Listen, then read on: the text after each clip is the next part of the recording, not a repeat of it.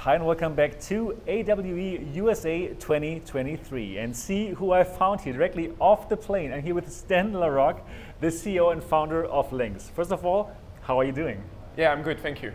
Yeah, it has been a while since we met. I think probably in Prague we met at the Sonium Connect, and also in Paris, right? Yeah, that was a year and a half, from 2 years ago almost. Yeah. Wow, it's a very long time. So in that time, what happened?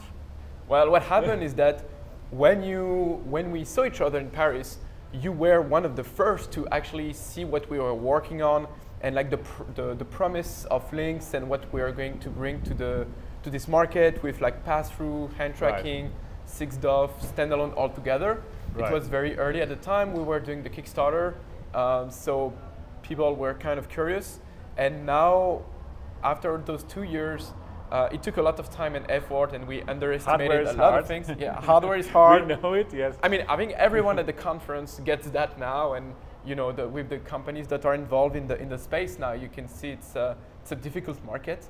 But right now, 2 years after that, we are shipping, and I'm here to show what people will get actually next month when we deliver the headset.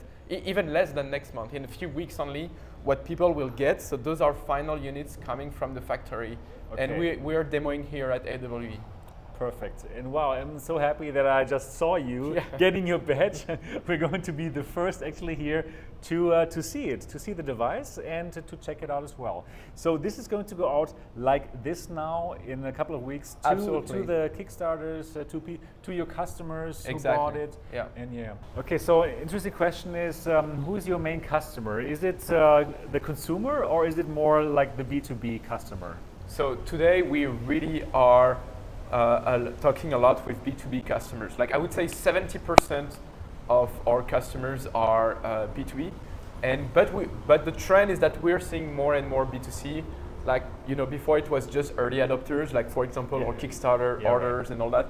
But we're seeing more and more people wanting to experience those devices from all over the world in any class or profession. Enthusiast. Yeah, and early adopter, enthusiast, and then we'll see maybe even more masses coming to the field. Yeah. All right. So you know what? I'm sure there's a few people who don't know yet the Lynx. How about you give it a 1-minute introduction? I know you've done this 1,000 times, but again. I'm always happy to do it. Well, Lynx is basically this today. It's the Lynx R1. It's a standalone mixed reality headset. So mixed reality, it means that it can do VR. It can also do AR with those two big cameras here. Those are color cameras, which enable you to see through the headsets. It's as simple as that, really. And we have a crazy optical system which allows us to have a very good image quality and a very thin headset, which shows and highlights the design of the headset, which is not like most of the competition. So that is our first and main product, and we are working on the future as well. Okay, cool. So last time when I checked it out, we had to connect it to a laptop, right? Yeah. To do the demos. The demos were amazing. I loved them with the sun and stuff. But it still needed a laptop. Now everything is self-contained. We don't need anything obviously anymore, right? How far in development is the software? So it's what we've been really working on for like the past 8 months, I would say, which is like battery profiling, power profiling, software updates, web browsing, application lifecycle, all those boring stuff that people don't usually see, but you have to get them very right, even better fine-tuning that you need on a smartphone. And we did that. So right now we have something that we are proud of and that we can actually ship. So we both have devices coming out of the factory with a very good software. I mean, you tried some of that. 6DoF is much more precise. Hand tracking, even without the cable, it's not laggy anymore. So we made a lot of optimizations. Perfect. So now there's your own operating system. Like you showed me before, like you double click and then you will see the menu floating in front of you. Tell us a bit more about that. The operating system is Android, which is behind a lot of the headsets today. But I would say the base layout is our own design and our own. We work across the full stack of the headset, from the drivers all the way to the application layer, and so we control everything, and we made our own interpretation of what we think of a launcher. Do you need to set up the Guardian immediately or not? And all of that, we redesign everything from the ground up. Okay, cool. Yeah, so let's put it on. Yeah, well, that's what you're here to do, put it on people's heads. So it's very simple to put on like a hat, basically. You just have a knob at the back here. This strap here is optional, but let's put it on. Okay. I see you have glasses, so we can actually adjust the headset for Sebastian glasses. With that button here, you can actually modify the eye relief, which is the distance between your eyes. You know what? I didn't even know that it can do that. Yeah, it's pretty convenient. All right, so I will let you play with it. I'm now just going to see the pass-through mode, or is there any kind of demo? Or what? Yeah, there are some demos. So you are going to be in the home application, and from there are like a few sample applications you can try. Okay. If you want, you can see the planetarium demo. I think yes, that would be good again. It's right on the middle. You'll see like demo planetarium. You just click on it for 3 seconds, and it will launch right up. Okay. All right. Let's try. So remember, you can double click if you need to recenter the panel. Okay. Yeah, so this is completely new, because now I have like a menu floating in front of me, and also I see my hands. And what I can directly tell you is that this pass-through is perfectly depth correct. Like if I would compare this with with the Quest Pro color pass-through, this pass-through is without a doubt better. Absolutely. Yeah, so congrats to this, first of all, right? Thank you. So I think this is an important point. Yeah. The color pass-through being depth correct. Like you can trust the image. You can trust the image. Right. So also, since on the sides I see the real world. Basically, it is like a human vision FOV, but here the magic happens in this area, right? In this front area, but I can still see the standard reality. What is new now? I have this menu floating in front of me. That's cool. That's new. So I can move around, and the menu stays exactly where I put it.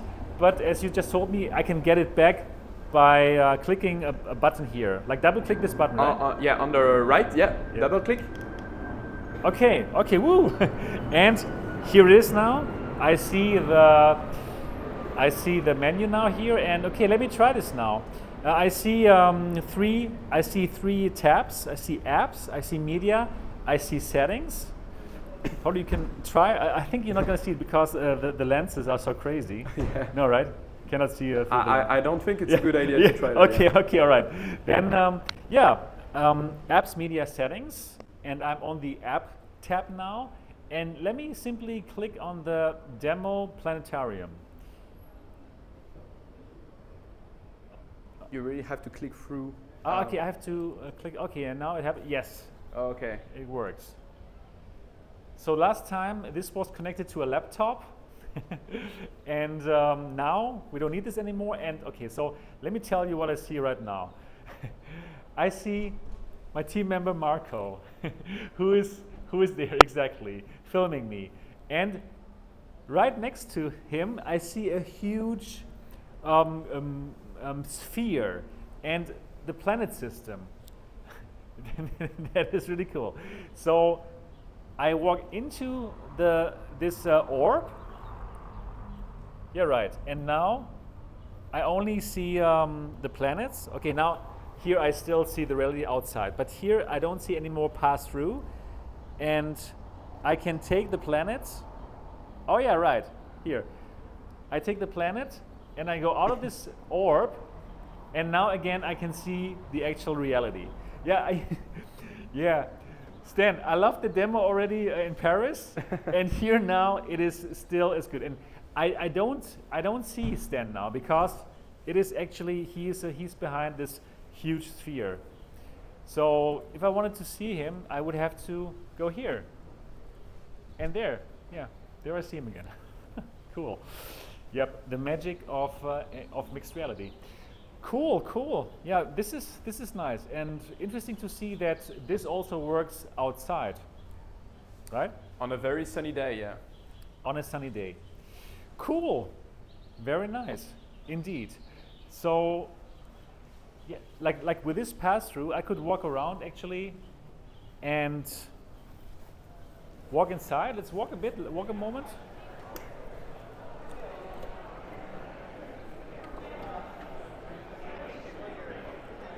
Yeah, the good thing is indeed that this pass-through is depth correct. So I have a good idea about depth. I could see myself working like this. My hands are perfectly tracked.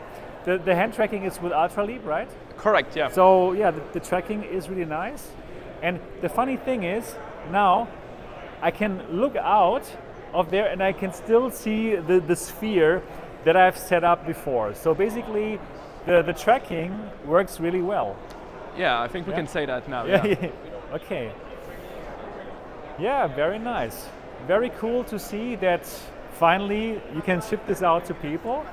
Congrats to this. People can look forward to get it. And yeah, let me get this off. Yeah, cool. Wish you all the best for showing this off at this. I know you have showed this off to so many people at these expos, right?